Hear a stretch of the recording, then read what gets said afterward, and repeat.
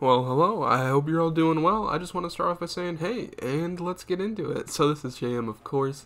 I'm going to teach you how to make a very easy just render for any header, for any thumbnail, whatever you want to do. This will work perfect, and I just want to start off by saying this is for beginners. If you don't know what you're doing, this will just be the easiest route to take. Just watch this video and you'll say, that is so simple, I want to subscribe and like and, and comment because it was so good. No, but thank you guys so much for watching, and only I think 13% of you are subscribed, so if you could hit that subscribe button, that would mean the world to me, and you guys have been crushing it lately, so I want to thank you so much. Thank you for 8K, thank you for all the views, and just, I don't know, all the support. It's been great. Also follow me on Twitter if you have any questions, or if you want to see my work, or if you want, there are a lot of giveaways on Twitter. I'll probably do one soon, so if you want to, like a header giveaway, it'll probably come up pretty soon. So yeah, I went to File, Append, and then I chose my Blender file. If you don't know where to find Blender files, you can find them all over the internet, but I found my Blender file, clicked on it, clicked on options, and then selected the two. You can go back and see me do it. It's pretty simple. You just select the two and then click append. And now once we have it in, we can add our camera and we can start posing. Now if you don't know how to add a camera, you pretty much just go to add camera and boom, your camera's in. But you probably won't know how to place your camera, how to pose everything, and how to do all that, so I'm going to teach you how to do that right now. Alright, so here are the very basics of posing. As you can see, I did put my camera in, and on the left there are pretty much three little squares you have to be sort of aware of if you want to just be a beginner. You can see I'm using the one that's selected in light blue cyan right there. That's pretty much, you can just turn any, like you can rotate anything up, down, left, right, or just like, I don't know what the word is, but like around like a wheel kind of, if that makes any sense. But yeah, you can do that for that one, and then the one above it, you're pretty much taking your armature point and then moving it either left or right. That's really good for just like moving a character or moving a weapon or a certain, let's say, hair point. And then the one that's two below that is sort of, you can make it skinnier, or you can make it fatter, or you can just make it larger or smaller. You won't really need to use that unless you're doing like scenes and stuff like that, or you're adding a weapon, which we will be for this one. But pretty much you can see right here, you can hit F12 to sort of get a preview of your render here. And yeah, I'm pretty much just going to start posing. And when I added my camera, I clicked the four squares, and then not the four squares, the four triangles, and then I moved it backwards, I moved it up, and I got the camera in the right position. That'll be good. You can see right here, I'm just sort of going around, and I'm using the thing to make the head go down. That's sort of what this is for. You can see I can move it back, up, left, or right. I have my camera here, and this is going to be how you move your camera. When you come in, your camera will be small, but you're going to select the four squares and you can rotate it just like this, or you can use the four triangles and just like move it up, down, left, right, wherever you want. But you're going to want it so that the square is sort of facing your render and the point right there is back, because that is sort of how you're going to be doing it. And I want to get a low angle here, and just to put it in again, this is for beginners, so if you don't know what you're doing, this will be perfect. And you can see I'm doing every single step right here, and you can just follow along if you want.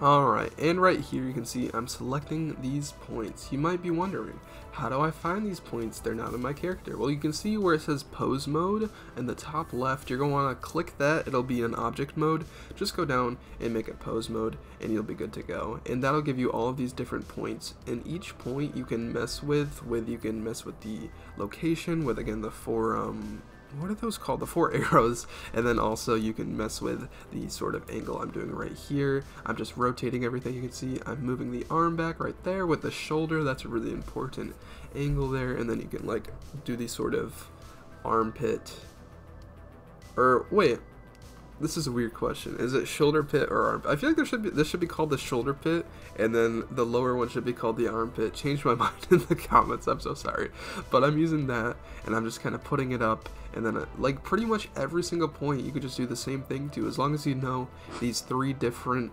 Change the location. If you know how to rotate it, like I'm doing right there, then you'll be good to go. And we'll add in a gun pretty soon, and yeah, that's about it.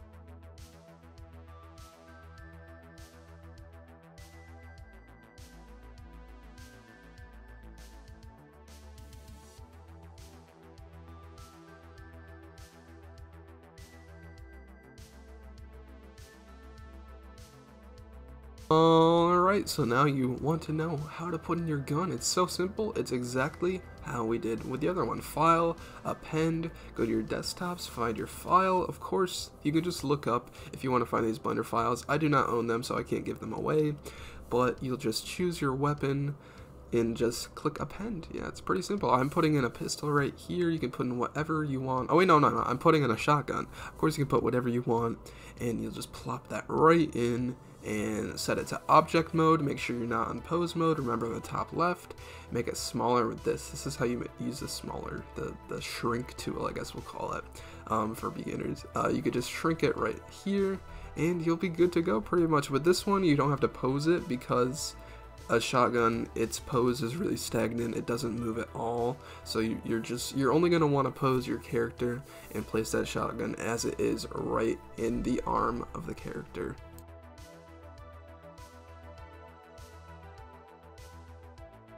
Alright, and then right here, an excellent example of how to use the rotation tool, even though I'm kind of just butchering it right here, just for creative purposes. I'm just showing you, hey, this is all you can do with it. Select all these different angles, and that's how it works. And then this is the, I guess we'll call it the move tool for beginners. You can just move it around, make sure it's in the right area, and then if you want to see how it looks with your camera, just hit F12 and it'll render it real quick out for you.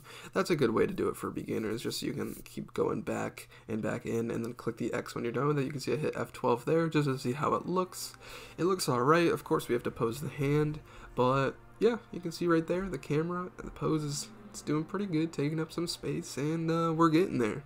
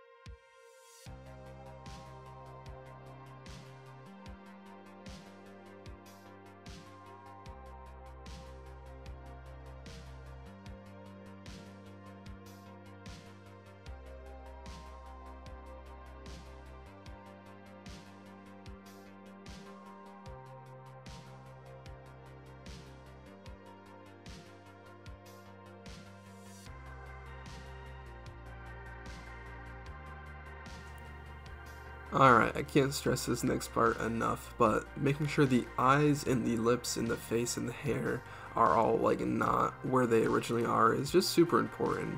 I would choose not the rotation tool, but the move tool right there that I'm doing above it. You can just make sure they have just sort of, I guess just like a look that doesn't look generic, just like whatever you want. Honestly, you can make like a slight smirk, you can change the eyebrows, make them angry, whatever you want. Just make sure you're not just doing generic so they're not just like staring at the camera. Maybe you want that for some stuff, but for most stuff I would recommend just the eyes and the lips make a huge difference for when you're posing.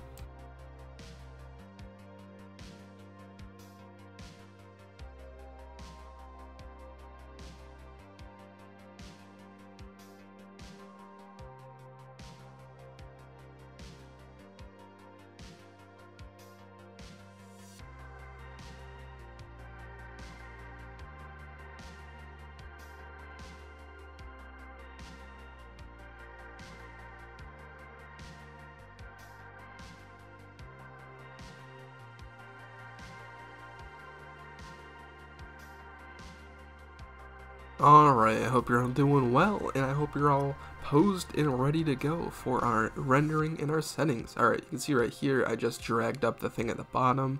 I'm going to this thing right here, and I'm selecting Shader Editor, and I go to Object, and I go to World. It's pretty much that you're going to do this for every single one. Of course, this is going to be in HDRI.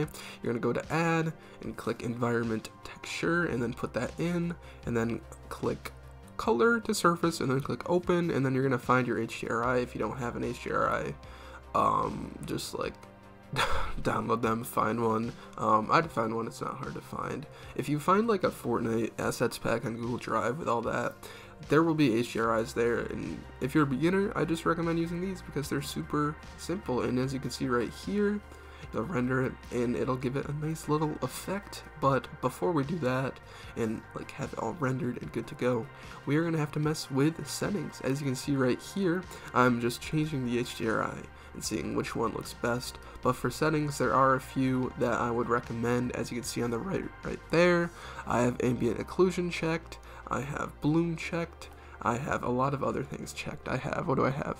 Subsurface or screen surface reflections, that is checked, and yeah, that's about it for that. And we'll have to add lighting as well.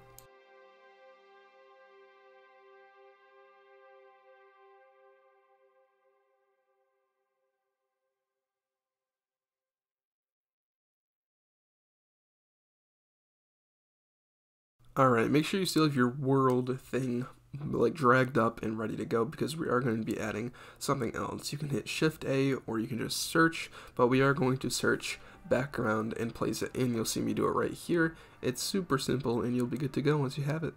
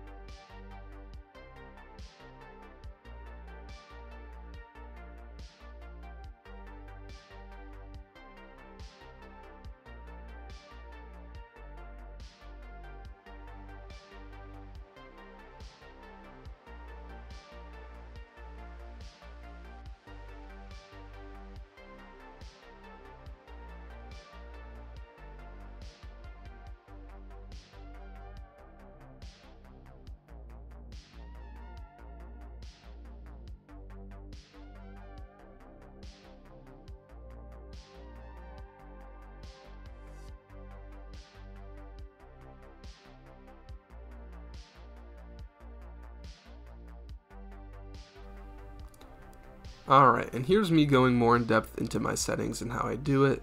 You can see the render engine. I would go from Eevee to cycles, and then right here with shadows, make sure you click high bit depth and the highest cube size and the highest, the thing below it size. I can't read it because Premiere is poopy. But yeah, that's for shadows, and make sure you have all that. And then for render and viewpoint, you can mess with those too, but you're going to want to make sure you have 32 for the viewpoint, and with the render you can make it however how you want, depending on your PC. I go with maybe 600 or yeah, about 600 is fine, 800 is fine, whatever you want. I do have a more powerful PC, but if you have something worse, you know, just whatever works best and doesn't make your PC explode. It won't actually make your PC explode, but just like whatever your PC can handle without crashing the software. Make sure you do save before you do it, because yeah, so right here we're going to start with lighting. I'm just going to hit right click and then light, or you could just go add light, but make sure you are in object mode. Right click, light, and then that right there, point, and you're going to put it up. You're going to do a bunch of these, and this is the most simple background lighting for how you just do it when you're a beginner. Pretty much this is how I did it when I was a beginner, and it works pretty good. But right here, you can see right here, I went to contact shadows. I'm sort of messing with it right here. You can do whatever you want, just make sure you have that selected right there, and you can just like mess with the sliders, whatever works best. But right here with the power, you're just going to want to mess with the power. That's really the only one you have to mess with. With all the other ones, it's sort of optional, but with the power, just turn it up and then hit Control C, Control V on that the light you have right there with, of course, object mode selected, and just put a few around wherever you want.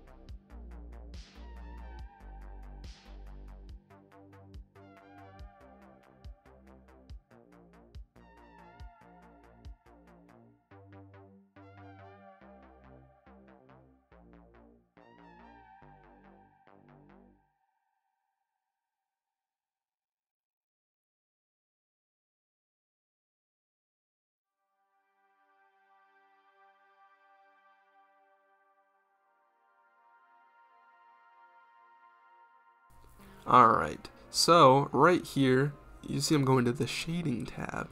I'm going to go to object, and then I'm going to go to world. You see I'll have all of this already there, and you can add some other stuff if you want. This is of course optional. Right click or shift A and then search up right there, put that right in right there. These are just of course levels and curves. If you're familiar with Photoshop, you know what it is, but yeah. So pretty much you can see what I'm connecting right here and dragging it up right there, connecting of course the yellow right there, color to color, and you can mess with the thing right there. What is it called? The levels right there. It's so simple. I would just make a sort of curve like I'm doing right here. It doesn't have to be crazy. Just add some contrast, some nice contrast for the environment, and you'll be good to go. Make sure you have the left up and the right down. That's pretty much how I did it. It's not super hard, just whatever looks best for your render. It's yeah, it's sort of optional though. You don't have to do that, of course. And as you can see, I'm putting this right here. This is also optional too. It doesn't make too much of a difference, but if you want to do it, you can see what I'm doing right there, and yeah, good to go.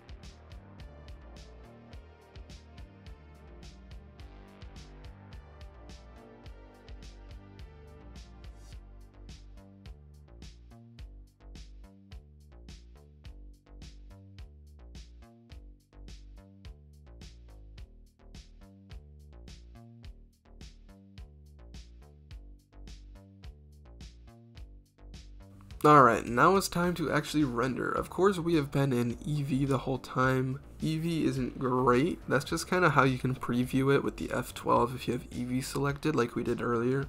But if you want to actually make it for the end and render it and make sure it looks all good and fun, of course, right here you can see the tab film. Make sure you do go down to film and select transparent for the background. But go to Eevee where it says, it'll drop down. Make sure it's selected cycles, not Eevee, of course, and then make the render size 300 and the viewpoint maybe 32 if you want, but right there you can see. Then you can make it GPU or CPU. I'd recommend GPU, and yeah, you can see me right there, and I'm hitting F12, and it is time. We are finally rendering it, and as you can see, it's gonna look so much better than it did before, and you'll be good to go. This is how I make my renders. You can see it render out. It's kind of satisfying here. I'll speed it up, but yeah, you can see it turned out pretty decent for a beginner type render. And if you want to learn how to master lighting, I will have another tutorial on how I actually do my I don't want to see, I guess I'll just say like better renders, because this is just beginner render. And if you just practice this with my next tutorial, it'll kind of be like easier, and you'll know what you're doing when it comes to like actual lighting. And we're going to do like different types of lighting and not just like points and not HDRIs. But yeah, you'll see it's rendering out there, and it doesn't look too bad. And that's pretty much it. You can see right there. You can go to image, and then you can save it as a PNG, and boom, you have a wonderful render, and you learn how to do that in 20 minutes. Thank you so much for watching. If you do like it, make sure to subscribe, all that good stuff, and comment, share it with a friend if you liked it, and if you don't like it, share it with your enemies, and you'll be good to go. So I'll see you guys later. Thank you so much for the support. Make sure you are subscribing and all that, and I'll see you later. Bye.